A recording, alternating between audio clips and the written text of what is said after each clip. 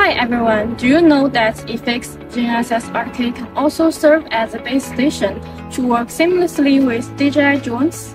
Today I'll show you how the EFIX F8 RTK and the DJI M300 work together. It's truly amazing. The method introduced today is truly suitable for areas with poor network or no port service. Step 1. We need to create a new project. Open eField software. Tap Projects, tap New, enter name, tap Coordinate System to select the coordinate system we need. Here I choose China CGCS 2000. Then tap Next, select Projection, enter the central meridian of your area. Here is 120 degrees. Tap OK again. Step 2. We connect to the RTK. Tap Collect, select RTK for type. Select Wi-Fi for contact type. Select EFIX F8 None for antenna type.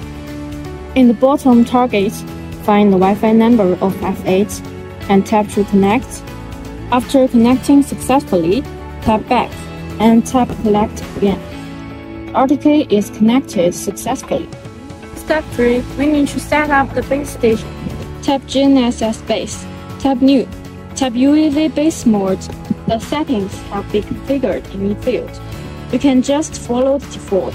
Just remember the default settings, connection, protocol, and trip, differential data, RTCM 3.2, GPGJ 1 Hz, mount point RTCM 32, username 123, password 123, port 12345. Enable self-start to open, tap Save and Accept.